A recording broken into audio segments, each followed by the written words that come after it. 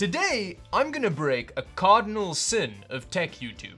I'm gonna have fun building a computer. There's no specific budget, I'm not trying to answer any question or even teach you anything. I just want to enjoy building a computer with some random parts I have lying around.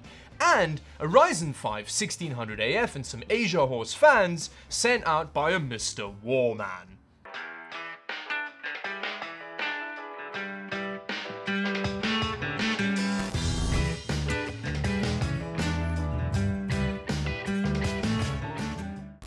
This video started off on a great foot when it took me about half an hour to find the rear I/O shield for this motherboard.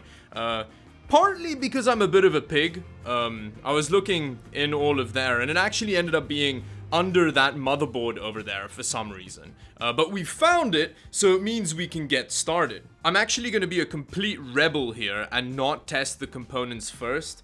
I've used the motherboard in a build before, as you can see. The CPU is new and the power supply is new, but everything else I would have used before. So if something is broken, it'll be easy to diagnose it. But again, always test your components at home, kids. But with that, let's drop the CPU in here and get started.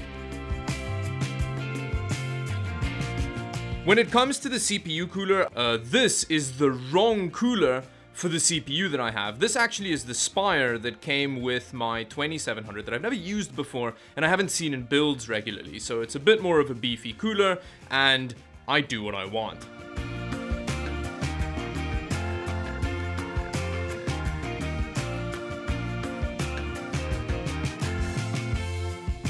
Initially, I wanted to use that RAM kit under there, which is a 16 gig kit of 3200 megahertz. It's a team group kit. It's very good value for money RAM, but the problem is it's under that cooler and it's going to be a huge pain in my butt to get out from under there. So, do I not be lazy about it and use that RAM, or do I use fancier high-speed RAM? So the RAM that I'm using for this build is 16 gigs of Tredizzy 3600 megahertz.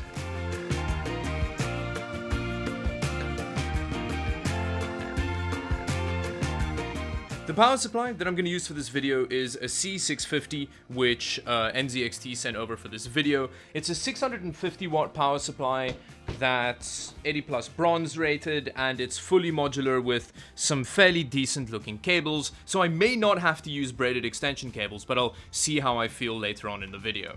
NZXT is always really good with their packaging. They include this little, it looks like a toiletry bag for your power supply cables. That's amazing, that's so convenient, especially for me that loses everything. Major hardware, I can't help but feel like that warning is there just for you.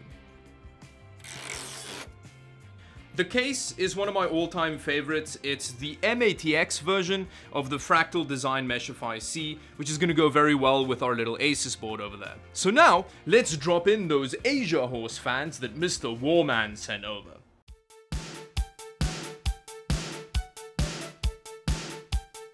I think the white fan adds a nice contrast. One thing that I kind of hate about using new fans is that breaking the fan screw virginity is always like a full body workout. Now that I've pretty much thrown out my back pounding in these three fans, this is the airflow configuration that I'm going with. So I've got two intake fans and one exhaust so that we have some positive pressure in here. I thought about adding two more in the top, but yeah, then we may have a negative airflow situation and I'm not some kind of animal. With that, let's drop the motherboard in here and get this build going.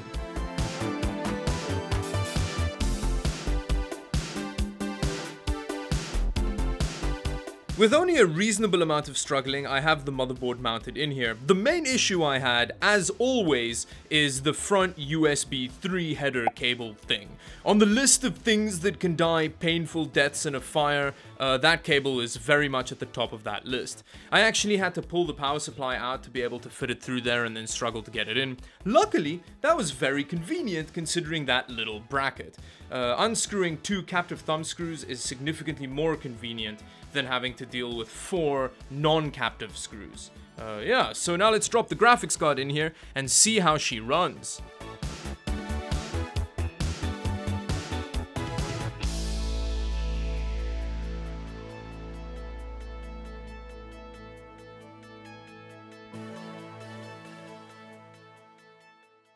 Here it is. This is the final product. I haven't actually switched it on yet. I don't know that it works, but it should work. I'm hopeful. We're gonna pretend like the back doesn't exist because that's what I usually do. I mean, if I can close the back side panel with not too much elbow grease, I consider it a job well done. As far as the cable management in the front though, it doesn't look the best down here, but that's one of the beauties of M-ATX is that it's kind of hidden a little bit. There wasn't a closer spot to bring the front I/O stuff through, but yeah, you're not really going to see that too much. The other cable management issue I have is with some RGB.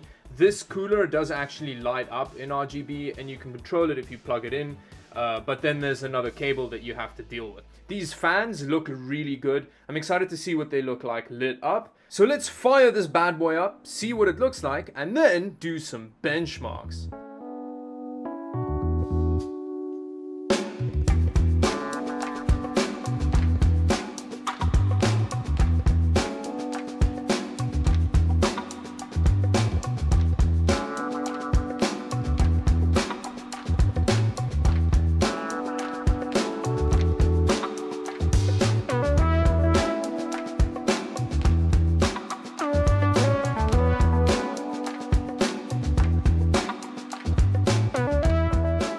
It turned into a little bit of a neon looking thing.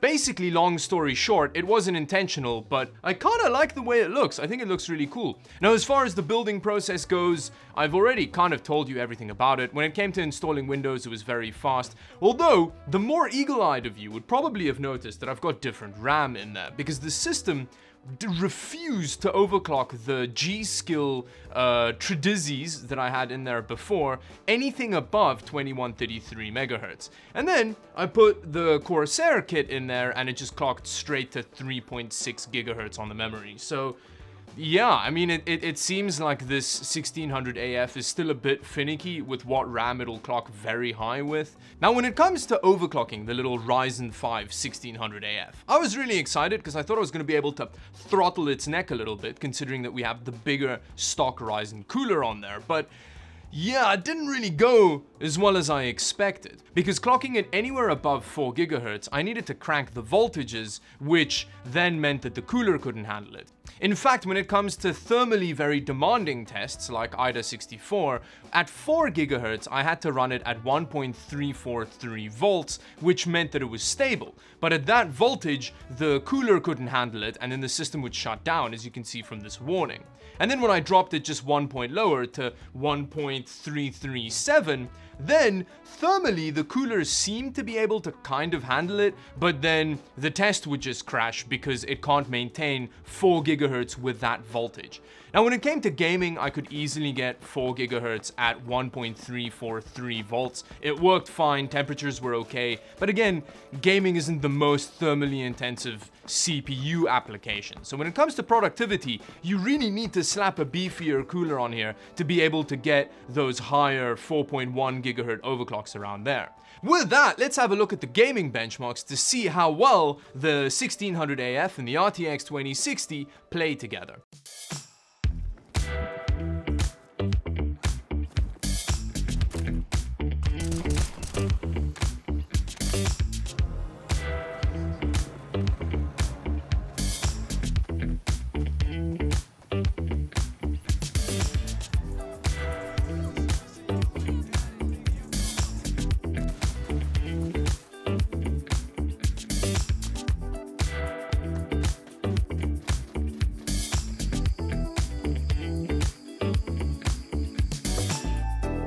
And as you can see, they work really well together. The system actually performs very nicely at 1080p, and I think you would be very happy with its gaming performance at that resolution.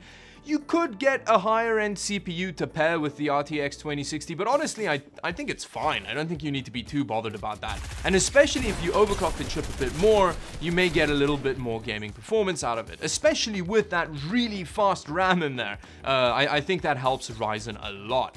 Now, just a quick note on the gaming benchmarks. I did have a little bit of instability. I did have the occasional crash while running the benchmarks.